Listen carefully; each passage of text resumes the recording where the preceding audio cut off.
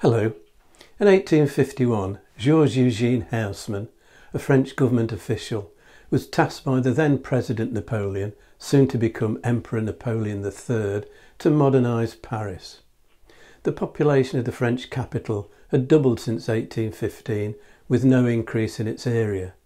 The overall aim was to reduce overcrowding and improve traffic circulation, sanitation and water supply.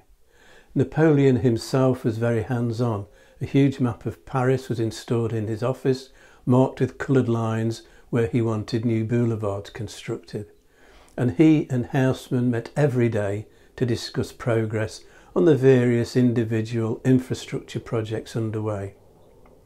To accommodate the growing population and those displaced as land was cleared for new boulevards and squares, 11 surrounding communes were annexed and the number of arrondissements increased from 12 to 20, in the process enlarging the city to its modern boundaries.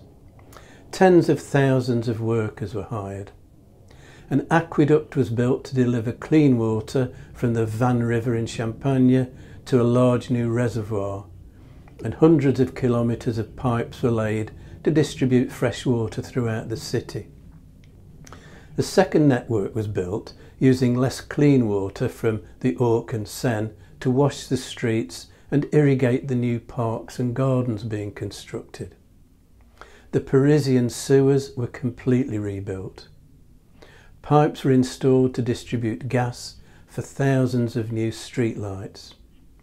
In the city centre, hundreds of old buildings were demolished. 50 miles of wide new avenues connected the city's central points. New apartment buildings fronting these avenues were built to a uniform height and to a similar design, in cream-coloured stone, producing the distinctive, signature, homogeneous look of Parisian boulevards. Impressionist artists Renoir, Manet, Monet, Degas and Pissarro all painted the new boulevards of Paris. This is the Boulevard des Capucines, painted by Claude Monet in 1873. A bird's eye view from the studio of Monet's friend, photographer Felix Nador, a scene catching something of the hustle and bustle of Paris. Camille Pissarro captured the Boulevard Montmartre in spring 1897 and the Avenue de l'Opéra the following year. New parks were planned as part of the overall scheme, inspired by London's green spaces. Napoleon had spent a long time in exile in London, and the Bois de Boulogne on the west of Paris is Hyde Park writ large. This is the Lower Lake and the Grand Cascade. Vincent van Gogh painted strollers in the Bois de Boulogne in 1886, and these cyclists enjoying the park appeared in Vanity Fair in 1897. The Bois de Vincennes, to the east of Paris, this is the Temple of Love, has a nudist zone. To the north of the city was the Parc des Buttes-Chaumont, and in the south Parc Montsouris. Paris's older existing parks, including Parc Monceau and the Jardin de Luxembourg, were given landscape makeovers and replanted. Smaller parks and gardens were created in each neighbourhood with the intention that no one would be more than a 10-minute walk from a public green space. Most of the work was completed in 17 years, but elements continued into the 1880s, during which time Paris was essentially one enormous construction site, causing considerable social disruption, and as a result Haussmann was not universally popular.